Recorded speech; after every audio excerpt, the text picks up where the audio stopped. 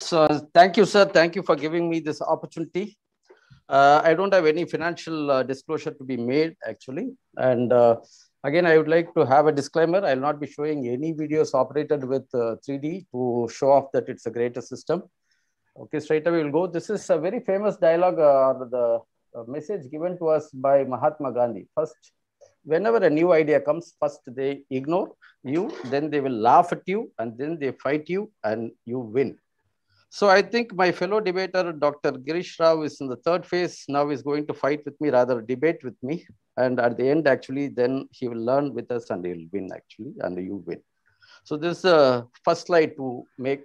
So when you take the life of an ophthalmologist, you become MBBS at 23, maybe if everything is fine, MS at 27 years, fellowship at 30 years, and then you start doing high volumes in your 30s. And what happens in the 40s?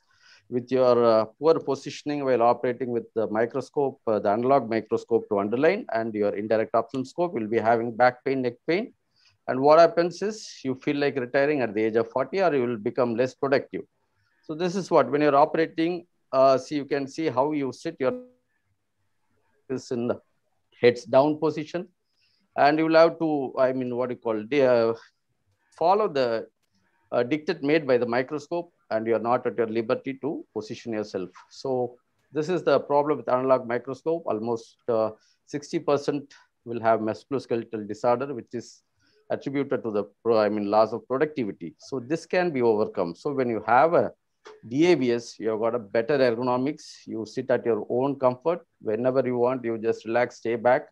And the most important point of this particular system is ergonomics. So you don't have any fatigue at the end of the day. So we keep talking to save the doctors from violence.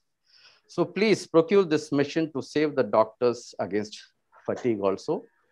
So it will increase your, productivity. And second thing is, why you want to have so many separate missions?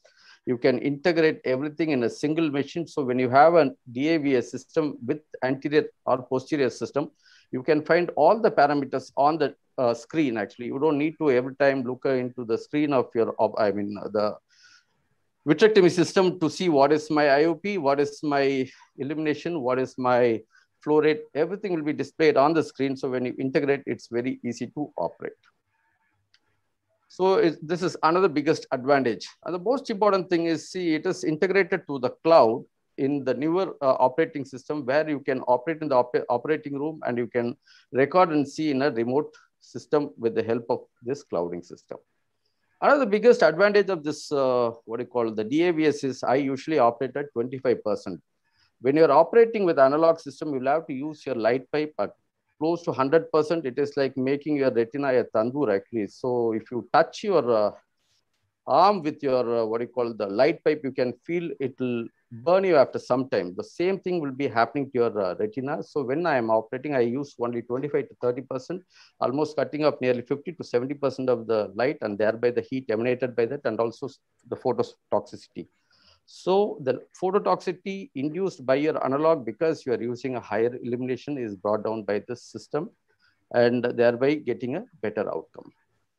And this is a better teaching tool. You will be saying, like, you can teach with the analog connected to the screen, wide screen. You can say that, but you know how we have been taught, actually, the indirect ophthalmoscopy. There will be a side, a mirror, and the indirect ophthalmoscopy. When the surgeon is performing the indirect ophthalmoscopy and retinal detachment, will be prostrating on the ground to see what is there in the side mirror, and he'll say, oh, this is the CD. I don't know what I'll be saying. I'll be saying, yes, I am seeing the CD. So the person who is learning is also having a very bad position, see his legs and the neck, and you will be not concentrating on what you are teaching. So always teach them perfectly and clarity. The purpose of teaching is not to, disseminate your skill or ideas.